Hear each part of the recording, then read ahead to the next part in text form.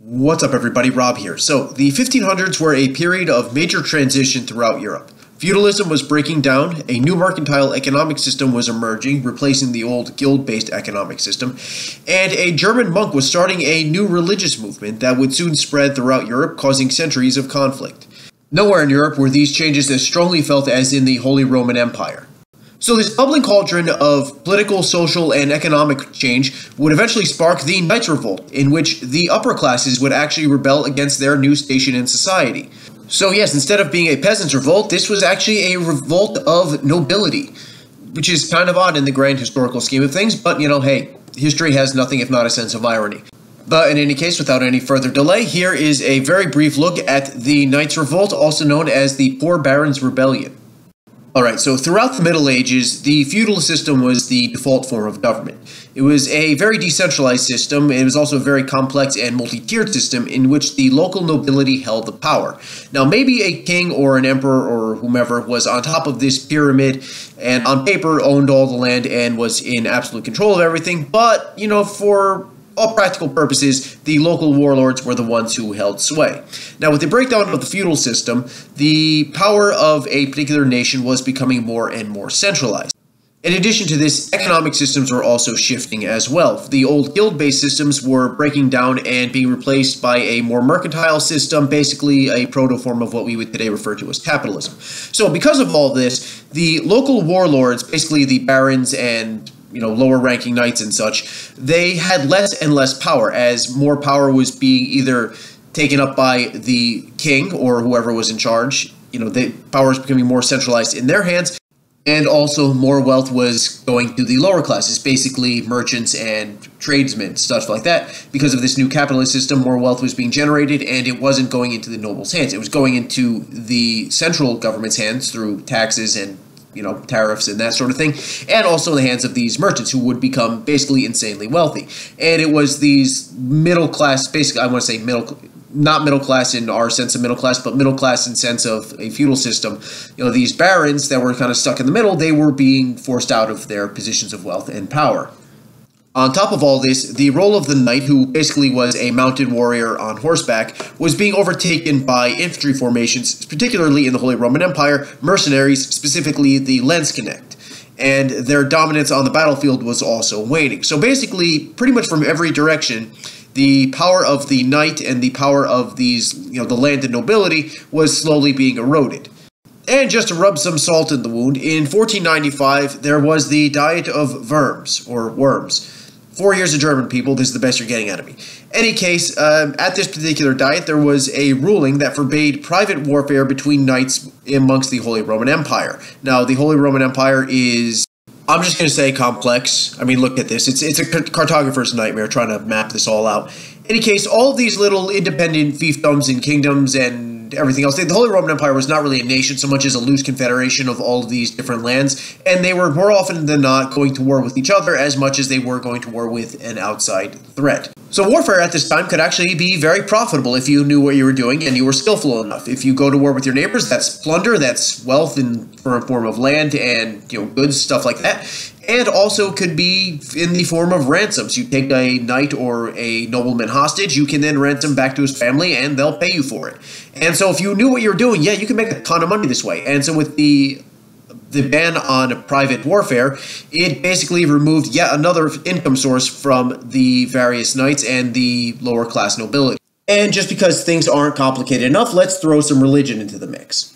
In 1517, a German monk by the name of Martin Luther decided that it would be a good idea to openly complain about the church, and suffice it to say, things got pretty complicated. So I'm not going to go into any further here. This is not about the Reformation, it's about the Knights Revolt, but just want to give you some full background here. So in addition to the social and economic issues that were going on, there was also this religious issue as well, and yeah, just keep that in mind. So basically, the Holy Roman Empire, basically what is now Germany, was in a state of massive upheaval in pretty much every way possible.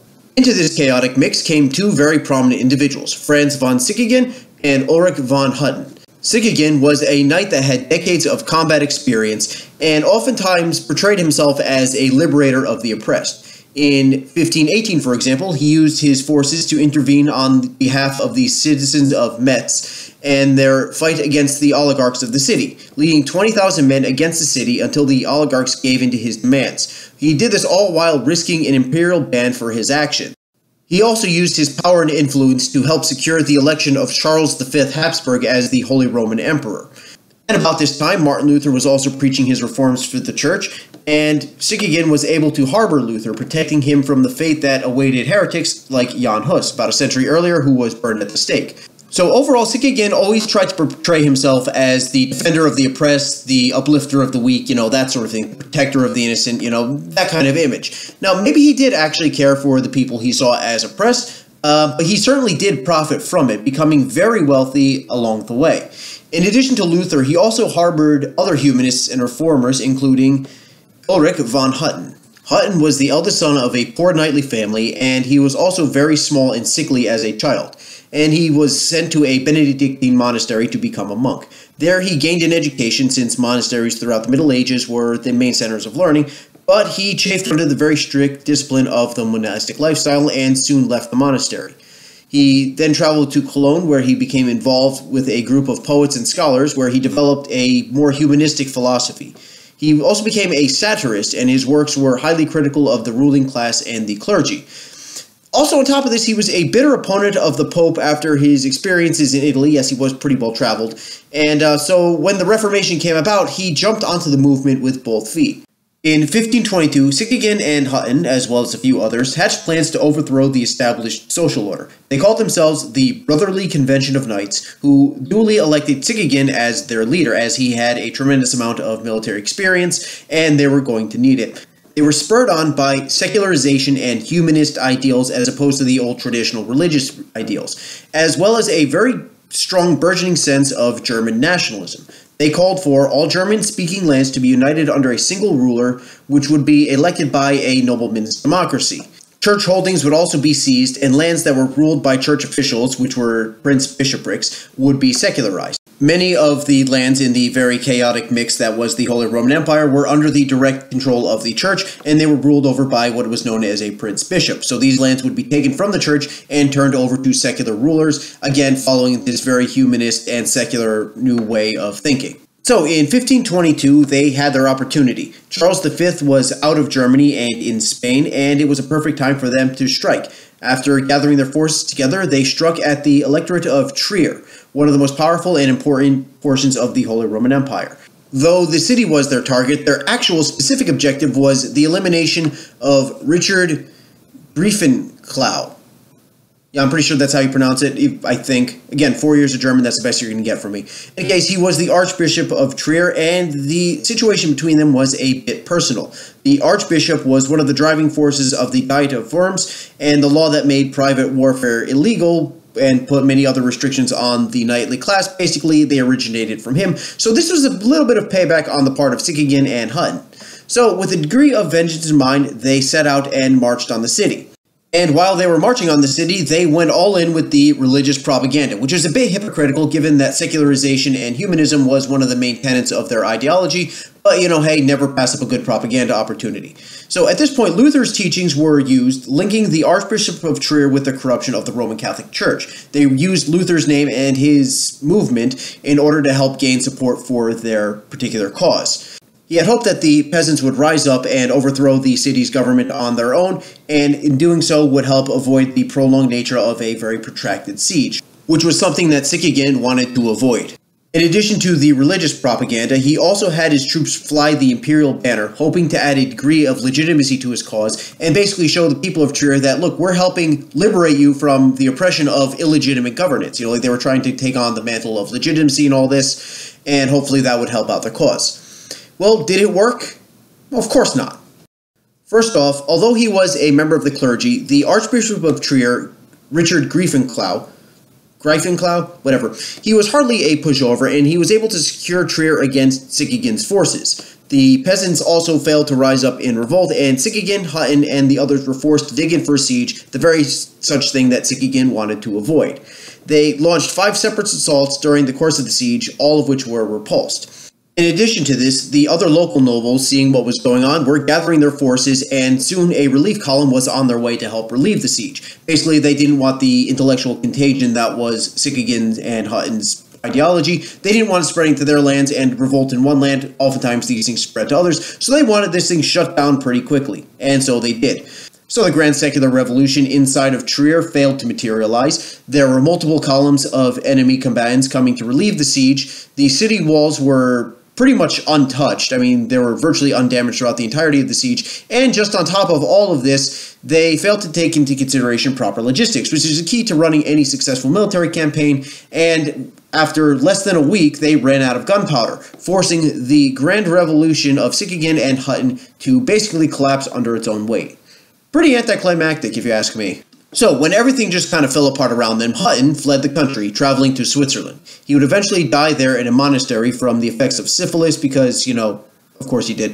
Sickigin, however, was made of sterner stuff and decided to fight it all out and withdrew to Landstuhl and its castle there. He hoped to be able to withstand the forces that were closing in on him, relying on the castle's high and solidly built walls. Now, generally speaking, this would be a pretty good idea. I mean, castles are designed to withstand, sieges, and they're designed to keep people out. They do that job very well. However, he made a huge miscalculation.